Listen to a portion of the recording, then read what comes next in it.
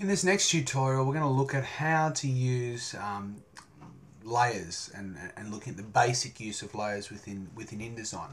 So I've got my previous picture that I was working on before here, and over I've got my layers dialog box, and that shows that this picture is currently in layer 1.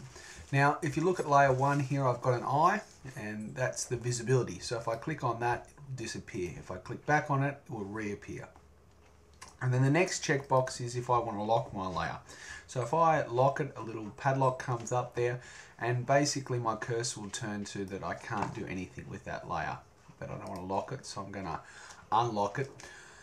I want to create a picture that will go over the top of this layer. Now to do that, I've got to create another layer. The layers themselves are sequential. They're like a patchwork quilt that you'll put the background layer, then you'll add the next layer on top of that. So I come down to the bottom here, and on this button down the bottom is to create a new layer.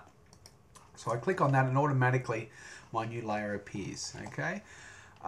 Now to actually work with that layer, I actually have to click on it, so that the layer within InDesign know that I'm working with that layer. So I want to add a picture over the top of that. So I make sure layer 2 is selected. I draw my frame. And as you'll notice, the frame, the outline of it is actually in red. Now for layer 1, that is in blue. So each of the colors, they also help you to recognize what layer you're working with. So I want to put a picture in there. So I'll place, select my picture. It's this picture of this fish, and I will fit the content to the frame. Okay, so I've got this fish that I've worked with before, so as I place it, you can see that it's on top of the other layer. Now one of the things that I want to do with this is I want to add a clipping path. I don't want that white around my picture. I might increase my threshold, and there we go.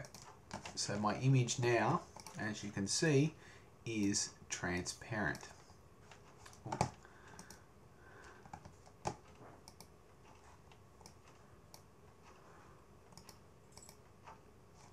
Gotta make sure that I click on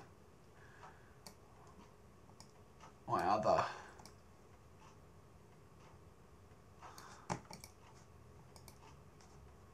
toolbar. Okay, so I can move my image now. Now one of the things that I want to do is one of the things that I can do is I can change the opacity of this image. I can reduce it so I can see a bit more of the background. So I probably want the opacity about 90%, so it doesn't stand out as much. But I want the outline of this image to stand up. So I'm going to add an effect onto this image. I'm going to add an outer glow. So I get this effects toolbox is going to appear. And I want to change firstly the size of my outer glow to about a 7, and I want to change the spread of the outer glow to maybe about 33%. So it looks like that let's go a bit more, about 50. So it looks like the fish is jumping out of the water. Okay, so that's the first way of using layers, where I've got my picture which is on the top of the previous picture.